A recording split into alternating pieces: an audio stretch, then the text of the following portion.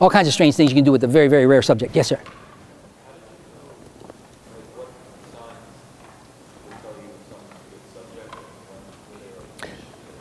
How do you know when someone's a good subject and when they are initially hypnotized? I have been maintaining for years that the average person in this country is spending 70% of their waking day in a trance anyhow.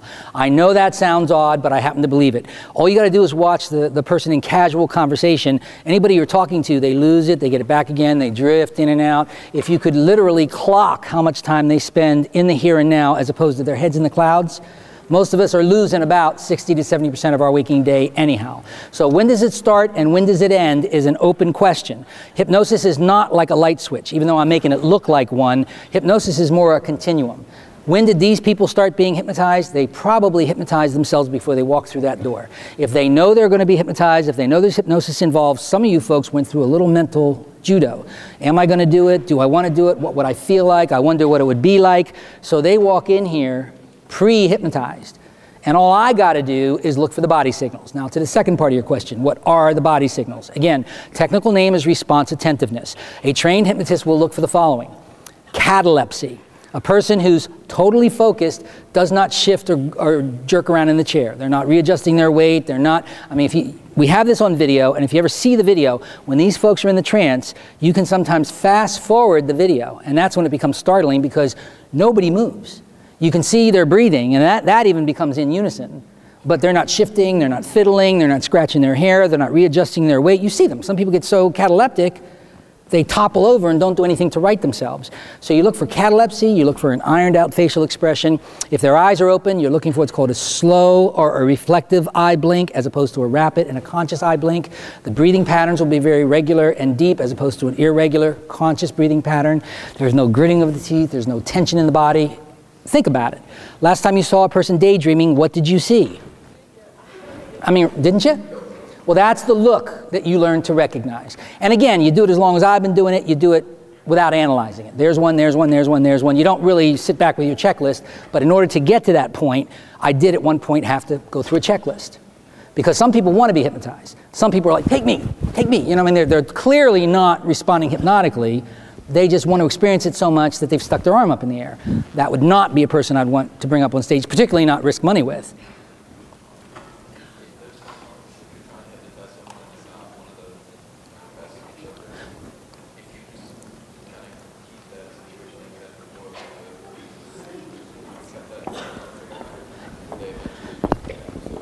Yes? To answer the gentleman's question, because it's a good question, if you took an average subject that wasn't as particularly good as these folks and you did it over and over again, would they eventually become good subjects? Absolutely. This is a practice effect. Very famous statement coined by a psychologist named Clark Hull. Hypnosis is a habit phenomenon facilitated by practice. The more you do it, the better you get at it, just like anything else. This isn't voodoo. This is just a learned response state that you really can practice, which is why if you did not end up here, don't say that I can't be hypnotized. Chances are, statistically, you very much can be hypnotized. And the more you do it, the better you're going to get at it. One more question, then we'll wrap it up here. Yes, ma'am. How do you know when they're faking and when they're not? Well, if they're untrained, there's lots of ways to tell. In other words, if they're gritting their teeth, if they're moving around, if the eye movements will tell you. However, it has been demonstrated quite clearly that a trained person, if you sit down with just a few minutes with a person and say, this is what a hypnotized person does. You know, you don't want to be moving in the chair, you want that slow, regular breathing, don't grit your teeth. If you train them how to do it, even the best, most skilled hypnotists can be fooled. So, you know, I especially when I bring people up to risk money, I'm assuming they've not had training, but were someone to have even minimal training, were most of you, since what I've told you, to come up here and try to fake me out, you would probably succeed. Even the very best hypnotists can be faked, can be fooled, if the person knows how to fool them. Anything else? Yes, ma'am. Hi, my name's Christina. Nice to meet you. Well, it's a pleasure to meet you, Christina. How are you? Very important question. At what age did you decide to become a motivational speaker, and what type of mindset did you have to automatically have in order to become as successful as you are now? Okay, appreciate it. All right, thank you for the question. I don't know if you all heard her question. At what age did I decide to become a motivational speaker, and what kind of mindset do you have to be one? I'll answer the second question first. You got to be crazy. And the first question is, if you want the truth. In 1980, I moved to the Hawaiian Islands, and I was living out on a very remote part of the Hawaiian Islands.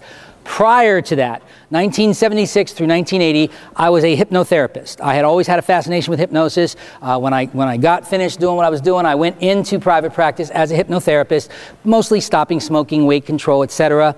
I moved out to a very remote corner of the Hawaiian Islands. There was no electricity, no telephone, no public water.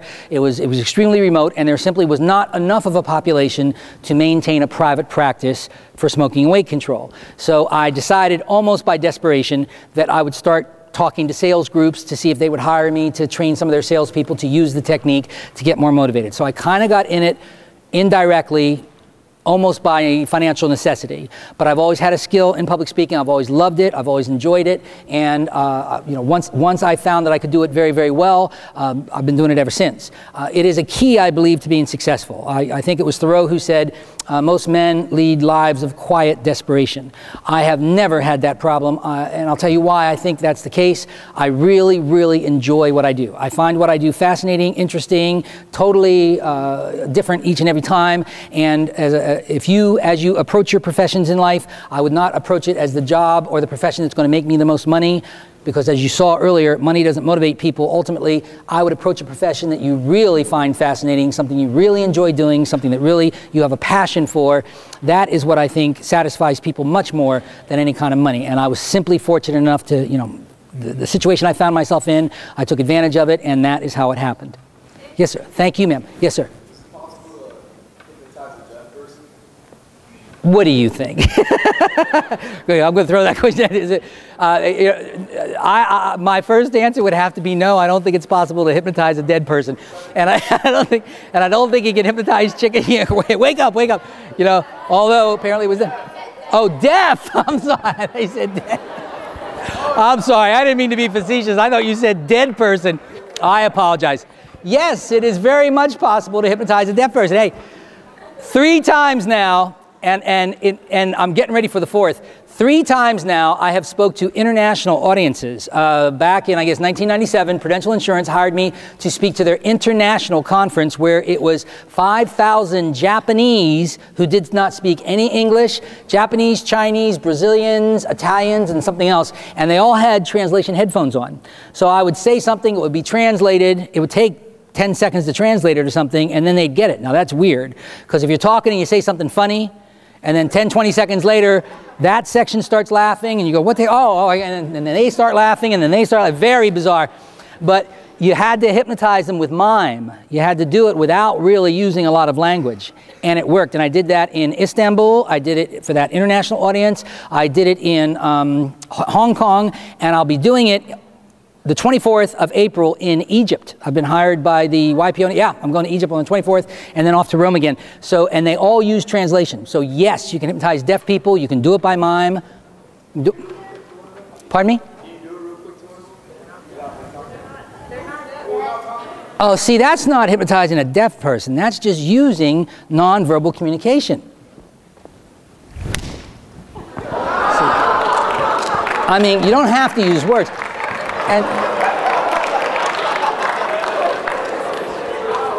And I have been doing that. That's another thing. I have been doing that the entire presentation. Breathe in deeply. You know, if you watch, I mean, as I say, there's all kinds of things going on here that you may not be watching. I'm sorry, sir. If you hold that, I'll answer it afterwards. I've been given the signal. I got 5 minutes to get off stage. So what I need to do is wrap these guys up. I need to unwind them. I want you all to listen very, very carefully, especially the person sitting out in the audience, as I count backwards from 3 down to 1. As I count back from 3 down to 1, every suggestion that I gave to you while you're sitting up here is going to be totally and completely removed. I repeat, every suggestion I gave while you were up here or out in that seat going to be totally and completely removed. Still drifting very, very deep asleep, but when I reach number 1, all the suggestions I gave are back to the same before you walked in here. 3, going deeper and deeper. 2, more and more relaxed. Every suggestion erased. 3, 2, and 1. Deep asleep now, very deep. Beautiful. Excellent. I got one more.